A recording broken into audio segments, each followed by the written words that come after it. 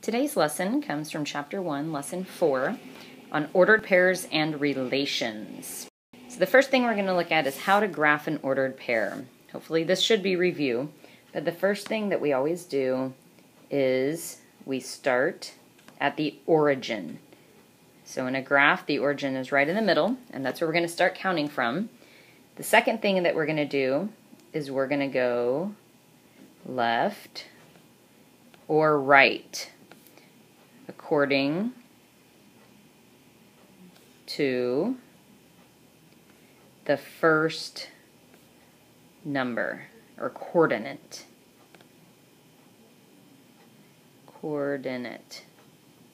And remember, we go left if it's a negative number, and we go right if it's a positive number. Remember, that's our x value, which we'll put down next in our notes. Then the last thing that we do is once we've gone left or right, then we go up or down according to the second number, which is our y coordinate. According to the second number or coordinate. Remember, we go up if it's positive and we go down if it's negative. All right? Then the next thing that we're going to look at is the definition. What is an x-coordinate and y-coordinate? So the x-coordinate is the first number in an ordered pair. So for example, if we have 2, 5, 2 is our x-coordinate, right? Then our y-coordinate is therefore the second number in an ordered pair. All right, so if I have -3, 4, then 4 is my y-coordinate. Remember that our coordinates are always x, y. So those are always the two values. Okay, the next thing we're going to look at is some more definitions that I need you to get in your notes. So a relation is any set of ordered pairs. Okay? Sometimes relations are functions, which we'll look at later, but a relation is any set of ordered pairs. Sometimes it is written just as simply a set of ordered pairs.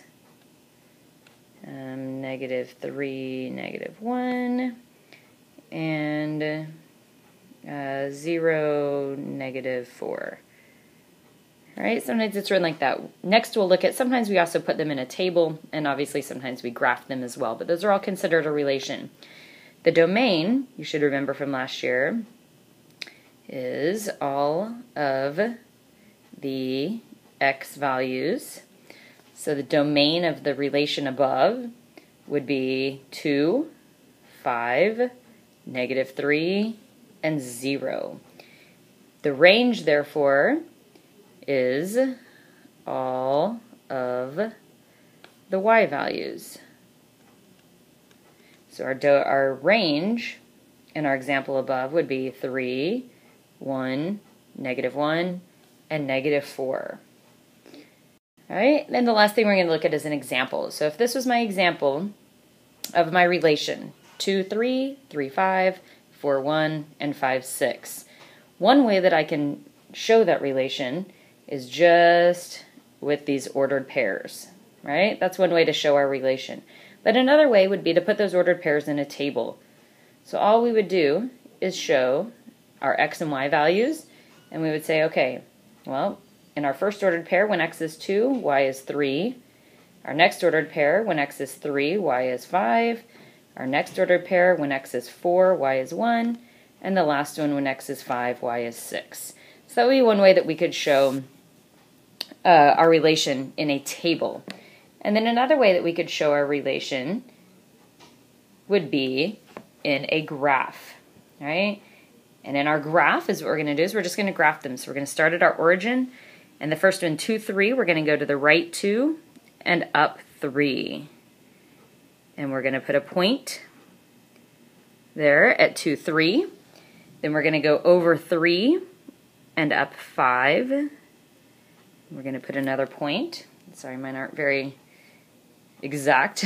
Go over 4, 2, 3, 4, and then up 1, and we put a point, and then we go over 5, and we go up 6, and we put our last point. So on that graph would be another way to show our relation. Okay, be sure that you try these examples, you graph those ordered pairs, and that you go on the next page and express that relation as a table and determine the domain and range.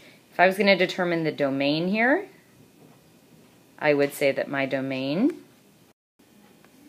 is 2, 3, 4, and 5. And then I could say that my range would be 3, 5, 1, and 6.